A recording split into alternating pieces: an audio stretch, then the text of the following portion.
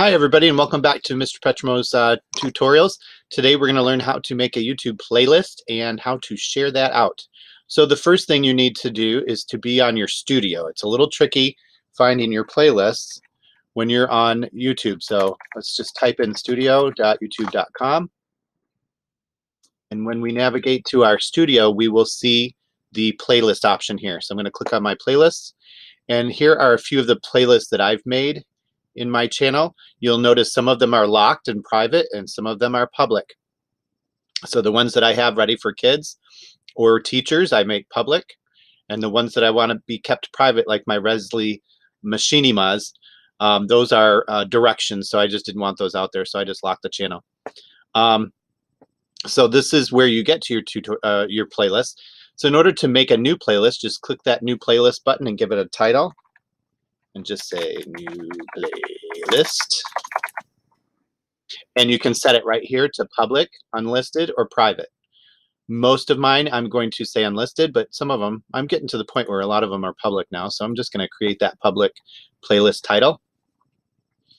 And here it is, and it's empty. So you will get the icon up here for there's no content in this playlist. So now we are going to go back to YouTube. We're going to get out of our studio, go back to regular YouTube, and I'm going to pick on that same video, share files with Google Meet. I'm going to open that up, and I'm going to pause the ads again. And this time, when you scroll down to the playlist button is right here next to the share button. So instead of sharing, I'm going to go hit the plus for playlists. And then all my playlists open up here, and I can put it in my new playlist right here. I can also put it in several other playlists. So if it fits 2 or 3 categories, you can select more. I'm just going to put it in my new playlist. And then it's already done, actually. You don't have to hit submit or save or anything. You just have to check the new playlist and then close the box. Now we can go back to my new playlist and refresh the page. And here's my first video in that playlist. So if I want a series on Google Meet, I can go search the internet for a bunch of videos on Google Meet and add them all to that playlist. And then if somebody asks me, how do you use Google Meet? I can say, oh, I've got the best playlist for you. And it will go through a bunch of different skills for Google Meet. And it's really easy. Now, to share it, to share your playlists, so some people will want to share these with kids. Some people will want to share these with adults.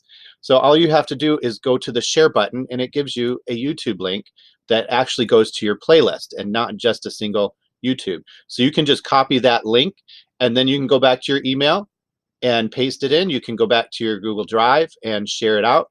You can go post it on Google Classroom or have set up a Google Meet and add that as your attachment.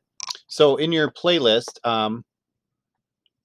right now I only have one file in there. I'm going to go back to my YouTube search for Google Meets, and I am going to pick several of these. Now, of course, you have to preview these first and make sure it's the content you want. But once you have done that, I'm going to add this one to my new playlist, and I'm going to close it. And then I can go back to my search and say, oh, this one looks really good. And I can open this one up, and I can add that one to my new playlist. And now that it's becoming a Google Meet playlist, I might want to change the name from new playlist to Google Meet. Can hit the back button. How to use Google Meet. So there's a lot of tutorials here on how to use Google Meet. So I'm going to add that one to my new playlist, and I'm going to close that out. Now I'm going to go back to my playlist and hit the refresh button. And all those videos that I just added are now in my playlist. And I'm going to actually edit the name and say Google Meet playlist. I'm going to save that, and now it gives it a nice title.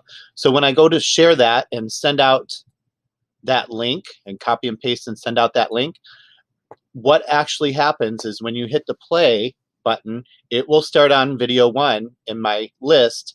And when video 1 is finished, it automatically goes right to video 2. So the kids can watch several videos all at once. And I can organize them by dragging them up using these 2 little lines here. You just drag them up and put them in whatever position you want them to be in for the kids to watch the entire playlist. Thank you, and we'll see you next time.